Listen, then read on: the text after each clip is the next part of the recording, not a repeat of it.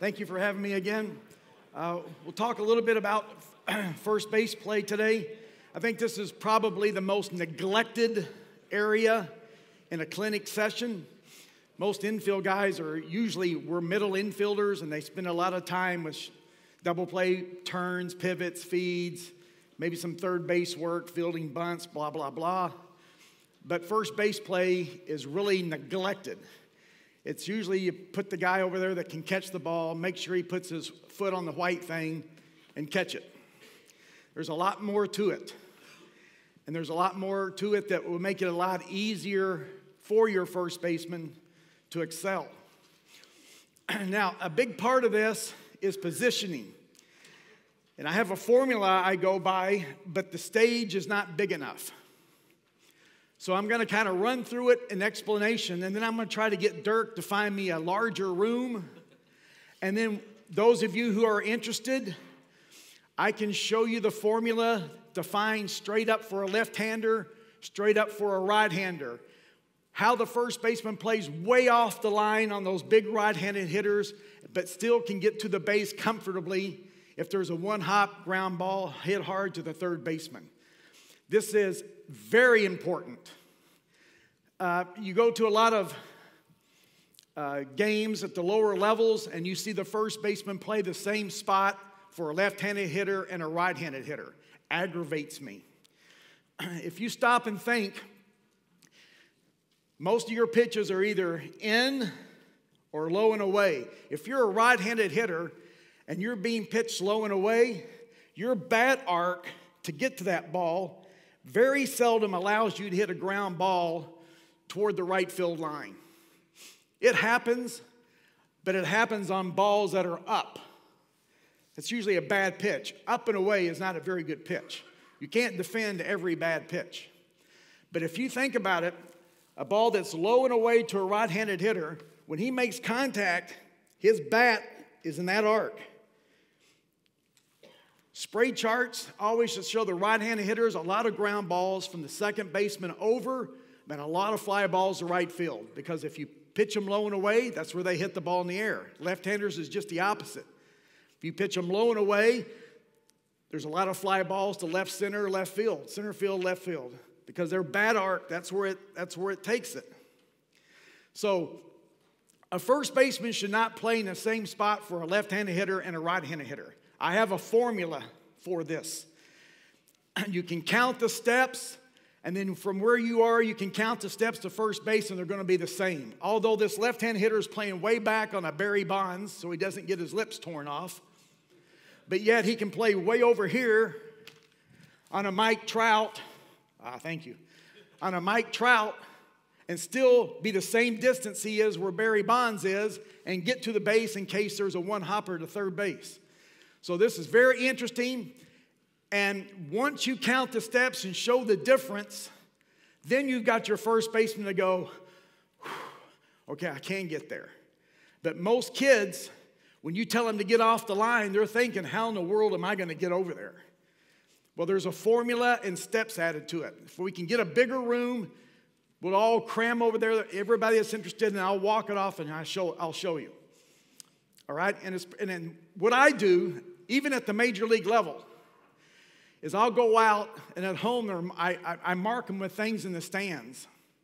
Left-handed hitter comes up, I'm even with section 221, and over here that's the aisle right here, the aisle, first aisle going up. I'll mark it, so if they ever get confused, or they might, I've got something to look at. There's a Coca-Cola advertising sign in the fourth aisle over. And that way it's their security blanket. I know where I'm supposed to be. I know I can get there. So you can use those type of things also. Okay, so we're going to do that. We'll go find a room somewhere, and we'll walk off those steps, those of you that are interested. It really makes your first baseman breathe and take a sigh. Okay, if I use that one, I'm going to fall on my face. All right, now let's talk about once the ball is hit. The first baseman,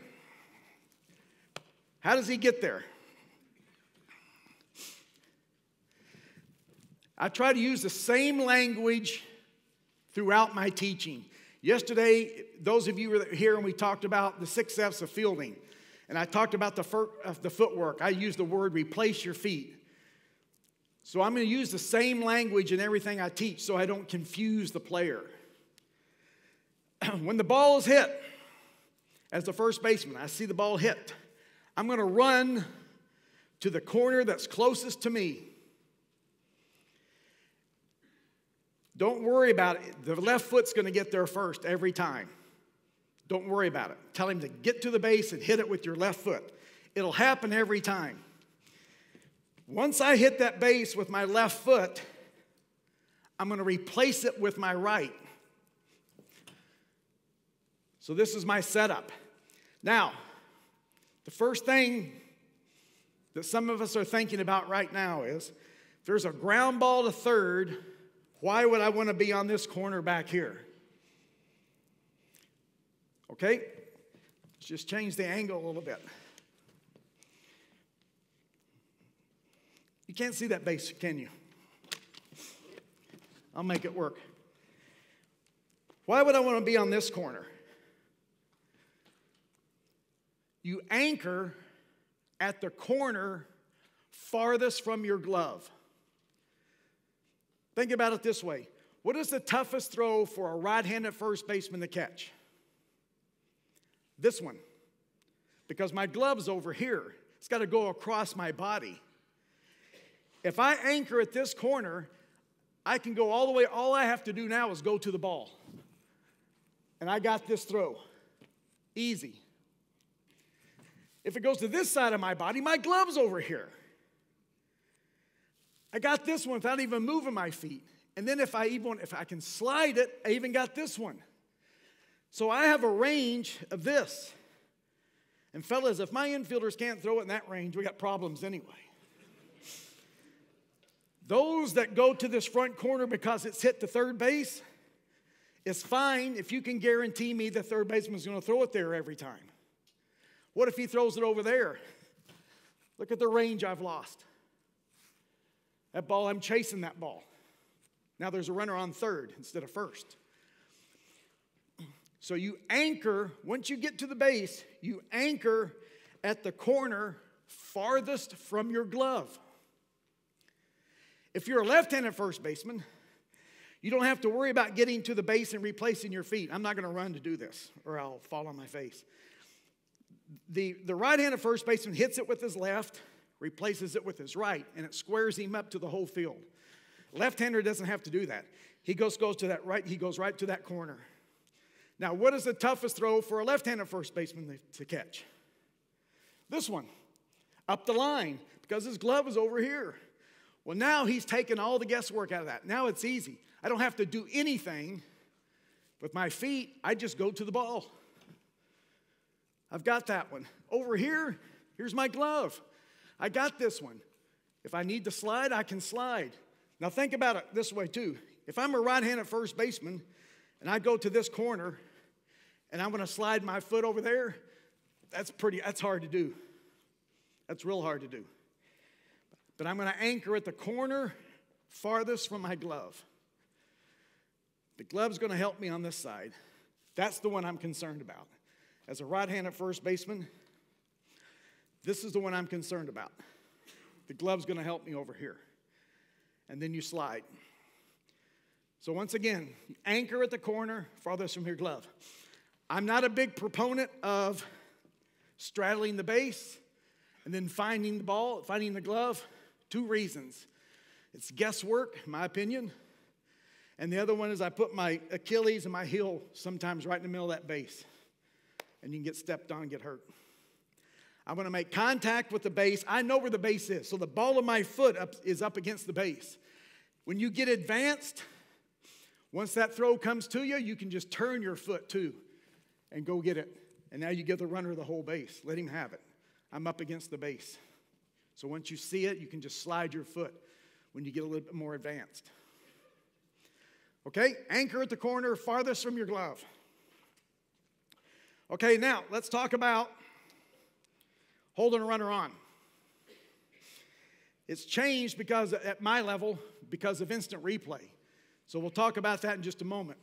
But let's talk about how it used to be and probably how it is at the lower levels and as kids are growing up. How to hold a runner on first. Okay, so we'll make this home plate. This is the pitcher. The first thing, I'll do a right-hander first. The first thing is make sure your toes are in front of the base, not back on the base. Your toes are in front of the base. Now, as a right-handed first baseman, my foot, in my opinion, cannot be down the line. I can't hold a runner on like this. For the same reason as I anchor at the corner farthest from my ball, from my glove. 9 out of 10 pickoff throws are going to go where? To the back side of the base. How am I holding this guy on? Where's my glove? A long way from the back side of the base. As a right-handed first baseman, take your right foot, get it off the line and toward the mound somewhere. Somewhere toward the mound. Here's the rubber. Here's the front of the mound where the dirt and grass meet. Here's the rubber. Somewhere in that area. Make sure it's open. It cannot be closed. If it's closed and the pitcher throws it over here, you're locked. You're locked. You can't get it. It's done. You're chasing it. If it's open, you got a shot to drop, step, and catch it. The reason you want your toes in front of the base, change the angle a little bit, is so you can, when you make your tag, you tag in front of the base.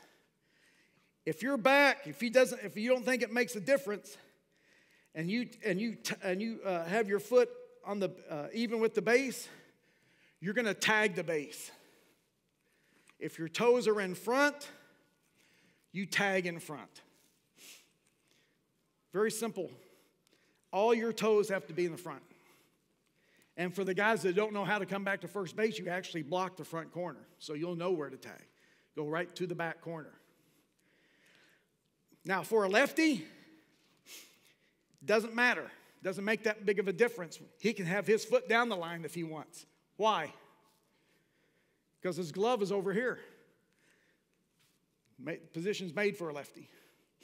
So he's got a free rein. So he can have his feet wherever he wants. If he wants to get it off the line, fine. If he wants to keep it on the line, fine. He's got the ability with his glove here to tag in the front. Okay, now, sometimes you have those runners that can't run and you have that big left-handed hitter up, but you just can't give them the base. Because if you give them the base, they'll run. So sometimes you'll just play off the base to begin with. And then kind of turn your hips toward the pitcher just in case they throw over. Now, if you do it this way, what you do is you give your first baseman a head start on guarding himself with that big left-handed hitter up. Because you're really not worried about this guy running. But if you do that and you do throw over, remember, and I've seen this called at the major league level, if you throw over, the first baseman just can't do that and throw it back to the pitcher. You have to at least take that little jab step, like you're going to make a tag, otherwise it's a balk. Because you're throwing to an unoccupied base, is what they're going to tell you. So if you're playing off the line, fine, but if they do throw over, you have to at least give it that kind of thing. Now, I mentioned instant replay a few minutes ago. If you watch a big league game, probably 90% of all left-handed first basemen are now not holding the runner on the old conventional way. They're all off the line up here. Number one, they're getting a head start on getting off the base, and I'm going to talk about that in just a second.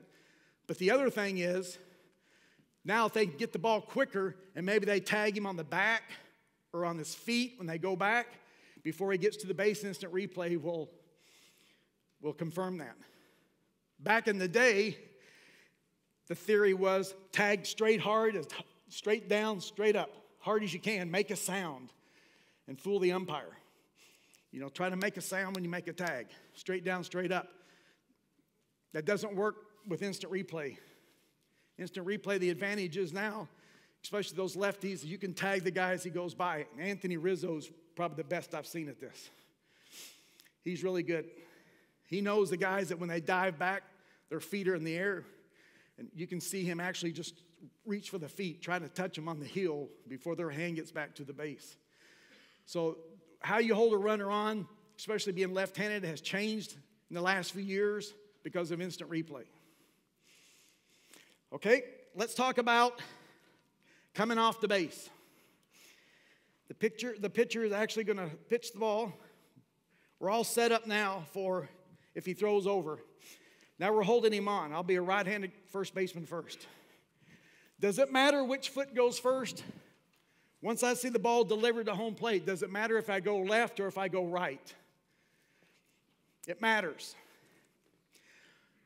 Once again, I talked about last night in the footwork part of the 6 F's about gaining distance and direction at the same time. So once again, we use the same language in everything we teach to not confuse the player. It's not like it's okay for this, but it's not okay for that. It has to be the same and the same language. So it does matter because I'm looking for distance and direction as quick as possible. If I hold this runner on and my first step is with my left foot, how far did I go? Not very far. And where am I facing? Second base. Where's the ball? Home plate. I have no distance and I have no direction. So leading with your left foot is wrong. Obviously, it's going to be your right. If I lead with my right, not only do I get distance, but now I have direction at the same time. Now I take a secondary lead like I'm a base runner, and I'm off the base. So it's lead right, replace your feet. Lead right, replace your feet. Now I'm ready. For the lefty, he's left-handed. Lead left. Nope. Lead right. Distance and direction. Replace your feet. You're off. It's not how far you get off. It's that you're comfortably on the balls of your feet when the ball's in the hitting zone. Don Mattingly is going to get off a lot farther than Justin Bohr. Body types. It's just the way it is. So as far off as you can get and be on the balls of your feet and be ready when the ball's in the hitting zone, that's what you want. It's going to be different for every player. Don't expect one guy to get out here and expect everybody to get out here. It's not going to happen. Now you have a catcher that can throw. How do I get back? I coached 13 years in Texas, and Pudge Rodriguez was the catcher. The first baseman better get back because he's throwing. So the best way to do this one is when you're holding a runner on, you lead right, you replace your feet. Now, how in the world am I going to get way back there with Pudge throwing? When the pitch clears the hitting zone, I replace my feet back. Now, if Pudge throws the ball from my right shoulder toward the baseline, all I'm going to do is I'm going to drop step with my glove side foot. I'm going to drop step, catch the ball, and look where I can tag. I block the front corner automatically, and it allows me to get to that back corner. Now, you see the first baseman do this all the time. What if the ball's thrown back here? We talked to you yesterday, once again, deliver the same consistent message. If you want to be square, you got to be square. If you want to be square on the ground ball, you got to be square on the ground ball. Cut off on a relay. Until the guy throws the ball, don't you want to be square? When you're taking your lead, your secondary lead, don't you want to be square? All of a sudden, it's okay not to be square? That's where I get confused with coaches. We deliver mixed messages. If square is so good, why don't I want to be square all the time? Why does it matter I turn my body? Let my lower half turn my upper half. We talked about that last night. Tony talked about it as a catcher's. My lower half controls my upper half. So I'm way out here. The ball clears the hitting zone. When I replace my feet back, all I have to do is I don't have to guess. I have my imaginary line. If the ball's thrown over here, I go catch it. Give it back to the pitcher. If I think the ball is going to be past the baseline, I go catch it. But if that ball is from my right shoulder to the baseline, as I drop step, as I catch it, I've blocked that front corner, and I can get to that back corner real easy. All right, what about the lefty? You're holding the runner on, deliver the pitch, lead right, replace your feet. Pitch is done, replace your feet. How in the world am I going to get back there? Yikes. Okay, same thing. Same thing. If that ball is from my right shoulder to the line, all I'm going to do is I'm going to drop step with my glove side leg. If I do that, what have I done? I've blocked the front corner, and look where it takes me, right to the back corner. And yet I remain square the whole time, protecting myself against bad throws, watching my buddy's back, giving him the confidence, throw it down here. If it's a good throw, I'll tag him for you. If it's not, I'll keep it in the infield. Don't be timid and worry about me. Let her fly. I got you.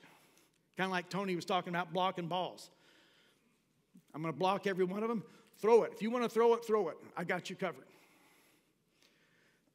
So, once again, once you replace your feet back, you drop step with your glove side foot.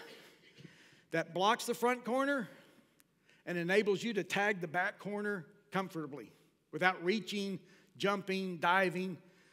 And the same thing with the left-hander. Drop step, you block the front corner, and you're easily there to tag the back corner. Okay, let's talk about, now this one is ignored a lot. You got a left-handed pitcher. The runner goes first move.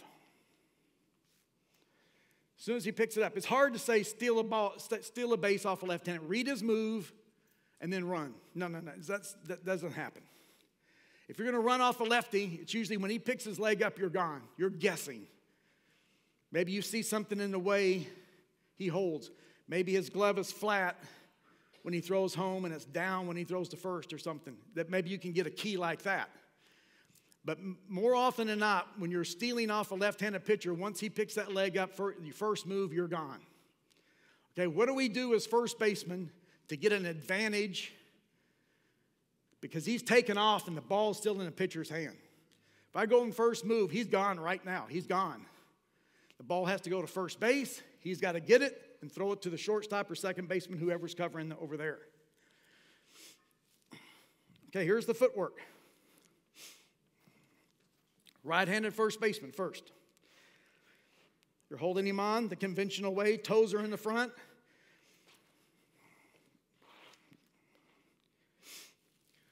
Okay, now, as soon as he picks his leg up, peripheral vision, I know he's gone. He's gone. So as soon as I see that, I square up. Once again, we're talking the same language. Square up. He still has the ball in his hand. Now, how do I know where he's going to throw it? I don't know, and I don't care, because I'm square. If he throws the ball, once again, I'm going to draw that line.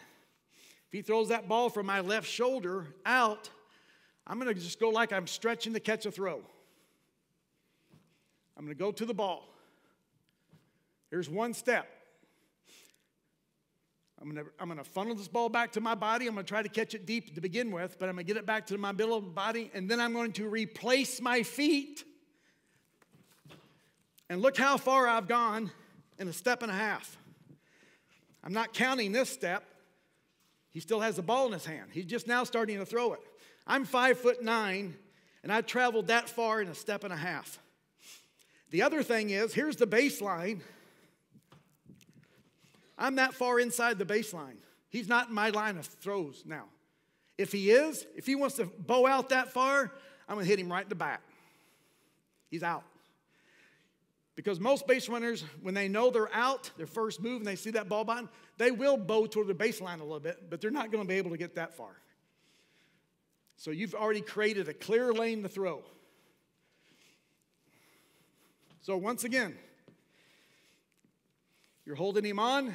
He picks his leg up. You see him going. You square up, and now you go to the ball. Wherever the ball is, go to it like you're stretching for a regular throw. Replace your feet. That takes you right where you want to go. Takes you right to second base. Throw the ball, let the middle guys make the tag. For a lefty, it's basically the same. It's just the other foot. You're holding him on. You see him go. You square up. Here comes the throw. Now it's from this shoulder out. If it's over here, you make sure you catch the ball. I'd rather a guy be safe at second than safe at third. If I get that throw, I go to the ball with my right foot. Replace my feet, takes me right where I want to go. So the key is once you see the runner break, and you'll see it, peripheral vision. Once you see him break, that's when you square up. The pitcher still has the ball. Now you react where he throws the ball. Go to the ball just like you're receiving a throw. Replace your feet and give it to the middle guy. Let him make the tag. Okay, now, what about the runner that does this? He knows he's picked off, so he takes those steps and just stops. You have to trust me on this one. I've watched thousands of rundowns on film. Trust me on this one. Trust me. Every runner, I don't have a reason, but I've watched it and I've counted. When runners are picked off by a lefty and they know they're out, they run 4 steps and stop. I've watched it. They'll go, let's see. Every time. They'll stop at the 4th step every time. Every time. Well, where do you think the ball is in the first baseman's hands after the 4th step? I've watched this one too, and I've done it. After the 4th step, this is where the ball is on the first baseman, right here, the perfect throwing position. He stops, now what do? Now I start running at him. Run down. Every single time. So don't worry about the guy that's going to stop on you. He's going to stop right when you're in the perfect throwing position. Thumbs down, elbow up, short arm. Same thing we talked about last night. He's going to stop right there on the 4th step. Before you throw the ball, you go get him. Every time. Every time. So just do your thing. Just let it happen automatically. Okay, now let's talk about balls that are low throws. How are we going to pick those?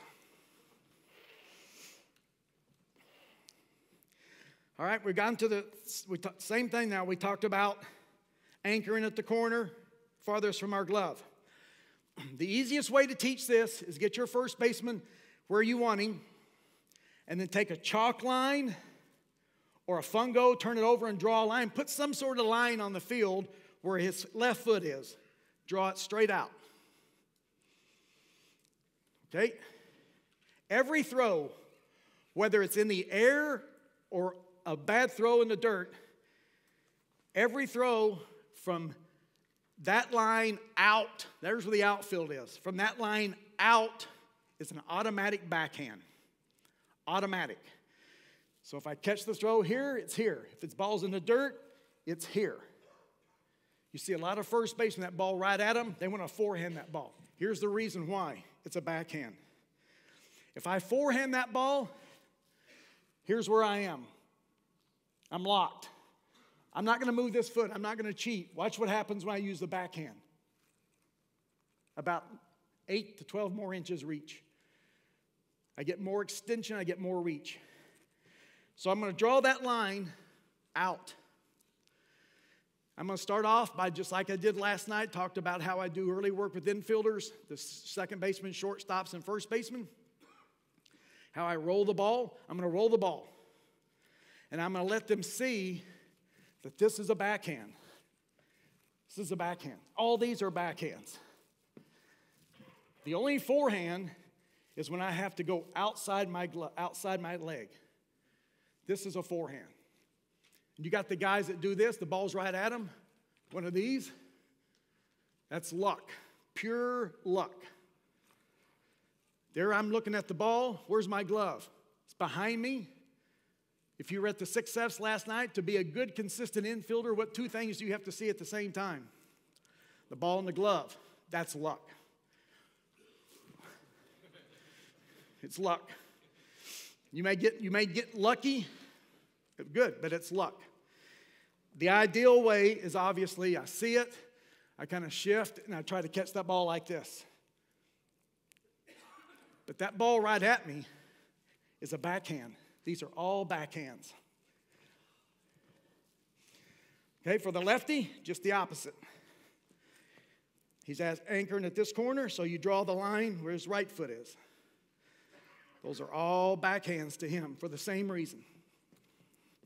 More extension, more reach. If it's past that right foot, on the infield side, they're all backhands. Infield, in. And if it's outside that foot, that becomes the forehand. And you can get all those. And see the ball and the glove at the same time. Okay, we're good?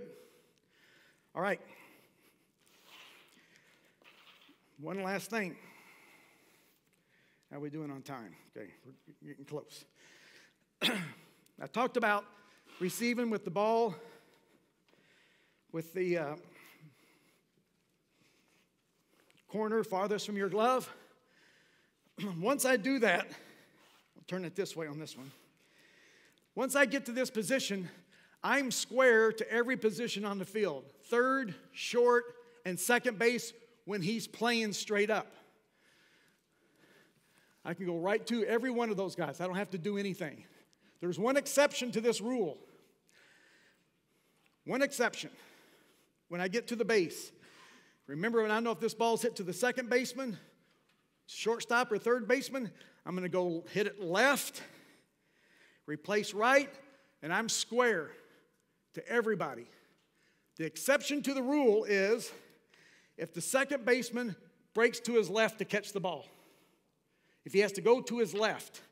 If I do the same approach, left, replace, he goes to his left, I have to move my feet almost 2 times to get to him.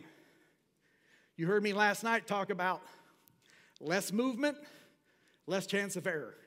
Keep it simple. Cut out unnecessary movements. Those are unnecessary movements. So when I'm playing first base, and I know my second baseman has to go to his left to catch the ball, I'm not going to hit it with my left foot anymore. I'm going to hit it with my right foot. If I know he's going to his left, if I hit it with my right foot, where am I automatically? It's my best side, by the way. I'm square to him automatically. So I've made it easier. And the only thing I did is I changed my fundamental or my technique. Now I'm square to him without doing any extra movements. You know, those of you that are old enough to know the Three Stooges, you know, Curly used to go, woo. It's like the Curly move, trying to get turned around, right? If the second baseman goes to his left, I don't hit it with my left foot and replace it with my right. I hit it with my right, and I'm square. And I got him covered. The one exception to the rule. Hit it with your right, and the second baseman goes left. Okay. The ones that want to know, see the markings, how to do it. Dirk, is there a room somewhere we can go? Is that open? Okay. Those of you that are interested in those steps and how that works, I'll go over there in just a few minutes, and we'll mark that off. And it's if you have a lot of guys in your league that you like to play off the line, it's worth showing your first baseman so they can breathe and say, I know I can get there now. So I'll give you that formula over there. Okay? Thanks, guys.